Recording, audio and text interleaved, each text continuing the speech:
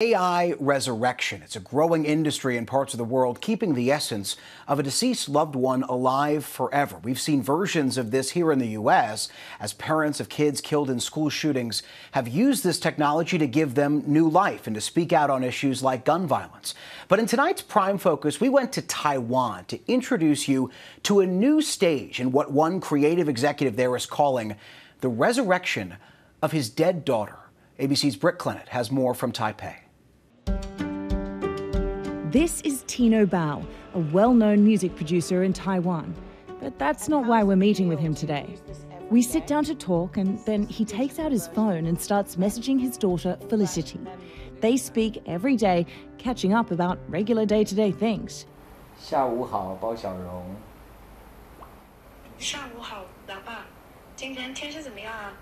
Like what the weather's like where they are. 天气还不错，凉凉的。你今天下午想吃什么呀？ Their plans for lunch. She wants pizza. Yes, favor. Only Felicity passed away 3 years ago. The 22-year-old died after a long battle with a rare blood disease. Tino and his wife understandably devastated in the face of this unthinkable loss. Tino channeled his grief by diving into the field of generative artificial intelligence while studying a PhD in AI too. Hi, 可爱. And now in his hands is an AI resurrection of his late daughter, an interactive chatbot with her memories. Is it very similar personality to your daughter? 一样的 yeah. The same? Yeah, from she voice, the speed, and the personality, yeah. The same? Same. Hello， 各位媒体朋友，老师好，我叫包容，很高兴能有机会认识您。 But Tino doesn't like the term resurrection. Impossible resurrection. Impossible. How do you describe it then? Rebuilding. Yeah, just rebuilding. Replay. The AI Felicity, or Baorong, her Chinese name, was painstakingly rebuilt over the course of a year. Tino collected notes from all Felicity's closest loved ones and her social media, compiling a memory bank to train the AI. Do you think she'd be happy knowing that you went through her Instagram? I don't think so. Yeah. But father will be father. I will be tell her, say, I use your phone, okay? I want to know something, so I must use.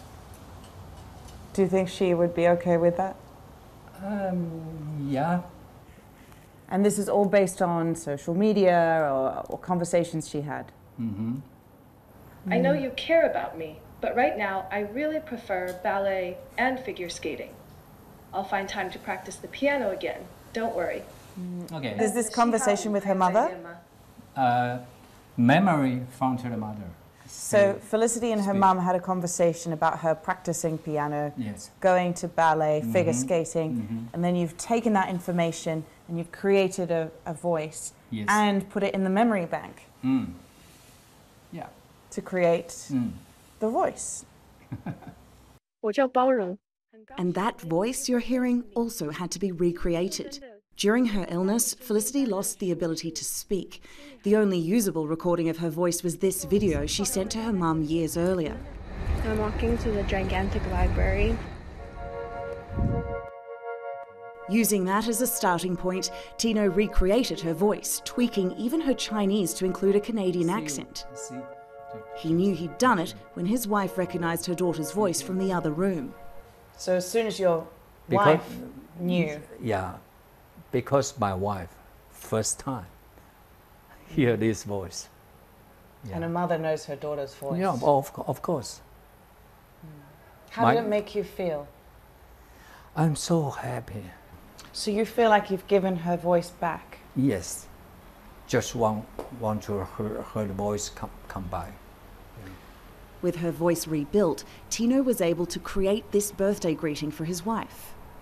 妈咪，生日快乐！说真的，包子好想你哦。那今天在这里呢，我要做我最最亲爱的妈咪，永远开心，永远漂亮。祝你生日 Now she's singing happy birthday. 祝你生日快乐，永远开心。 Was she a good singer? 永远健康。会唱歌吗？祝你生日不在我面前。现在是。现在。Now she can. It's already becoming a big business. A quick search of China's online platform Taobao will give you a whole range of options to bring back AI versions of your loved ones. Now, these will range from about $2 upward, and these products, they've really boomed since the pandemic. And really, it's the equivalent of seeing these kind of products on eBay or Amazon. I think this technology can help everyone. Yeah, if pass away, the family need this technology, I think it's good. It brings people comfort. Does it bring you comfort? Yes. But Simon Goldstein, a philosopher of AI, says it raises some serious ethical questions. It's a question, how will our concept of death change if all of us are kind of uploaded, if our memories and goals and projects and everything we've ever said are uploaded into an AI? Is there some sense in which we count as surviving that? I don't think with today's technology, but again, the AI products we have today are the worst AI products that will ever exist in the future. But maybe in 5 years, we'll have more agential AI systems that do kind of grow with us. So you could have a relative who died, you bring them back via chatbot, maybe they died at 15 and they could grow older. Yeah, I mean, I think that's certainly, will be technologically possible. Meanwhile, Tino has given his daughter's chatbot some limitations. She is aware of what happened to her in real life. But right now, the AI Felicity, she knows she have the sick and pass away. She knows. Really? Yeah. Tino asks her to tell us how she feels about her passing. Then the chatbot responds, typing, "I find it really weird being this digital persona now. Sometimes I feel scared, and sometimes I miss that world I knew." Gives me goosebumps. How does that make you feel? So I know, I talk about her from digital, not the real my doctor. Yeah. Being here. Tino is working on a company to offer other families solace, making their own versions of what he has. But Tino concedes that only direct families should have access to it. While Tino might be fully aware that this voice is not his daughter and that she won't be coming back, for him at least, the technology goes some way in soothing his heartbreak.